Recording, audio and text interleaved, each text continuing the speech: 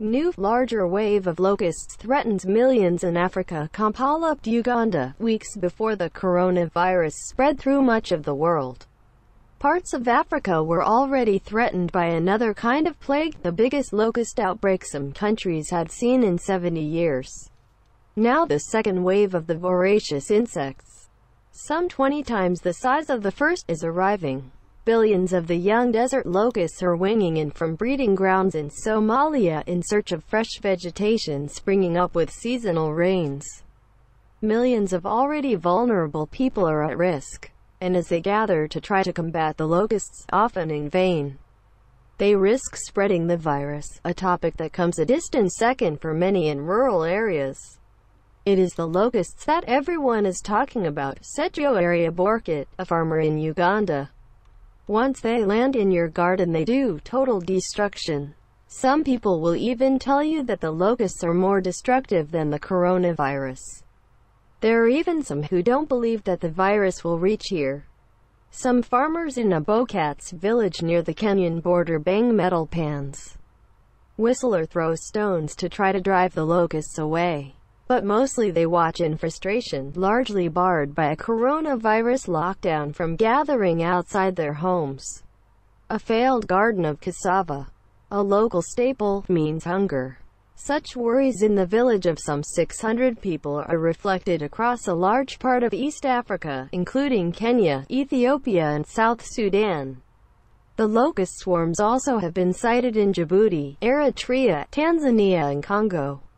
The UN Food and Agriculture Organization has called the locust outbreak, caused in part by climate change, an unprecedented threat to food security and livelihoods. Its officials have called this new wave some 20 times the size of the first. The current situation in East Africa remains extremely alarming as an increasing number of new swarms are forming in Kenya, southern Ethiopia and Somalia, a new FAO assessment said. Favorable breeding conditions through May mean there likely will be another new round of swarms in late June and July, coinciding with the start of the harvest season, the agency said. The UN has raised its aid appeal from $76 million to $153 million, saying immediate action is needed before more rainfall fuels further growth in locust numbers. So far the FAO has collected $111 million in cash or pledges. The locusts are invading the Eastern Africa region in exceptionally large swarms like never seen before, the Nairobi-based Climate Prediction and Application Center said. The new swarms include young adult, voracious bugs that eat more than the adult ones, said Kenneth Mwangi, a satellite information analyst at the center. Mwangi and other officials in Kenya cited difficulties in fighting the infestation as coronavirus-related travel restrictions slow cross-border travel and delay the delivery of pesticides. The verification work of field officers has been curtailed, making it harder for the center to update regional prediction models, Mwangi said. In rural Laikipia County, among the worst affected in Kenya, some are calling attention to the threat to commercial farms. I think, unfortunately, because of other things going on around the world, people are forgetting about the problem with the locusts. But it's a very, very real problem, Farmer George Dodds told the FAO. Aerial spraying is the only effective way to control the locust outbreak. After the locusts crossed into Uganda for the first time since the 1960s, soldiers resorted to using handheld spray pumps because of difficulties in obtaining the needed aircraft. Uganda's agriculture minister said authorities are unable to import enough pesticides from Japan, citing disruptions to international cargo shipments.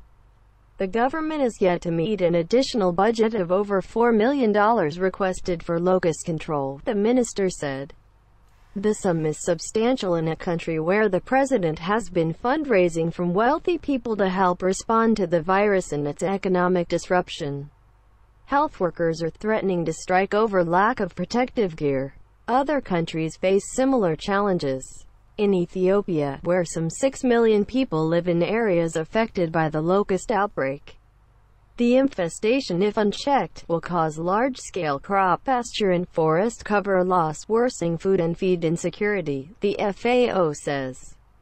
Bands of immature locusts are forming in areas that include the country's breadbasket, the Rift Valley region, it said.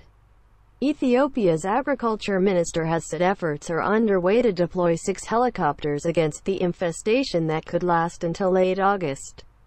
But ministry spokesman Moges Hailu spoke of an ominous sign. The locust swarms are now appearing in locations where they had not been previously sighted.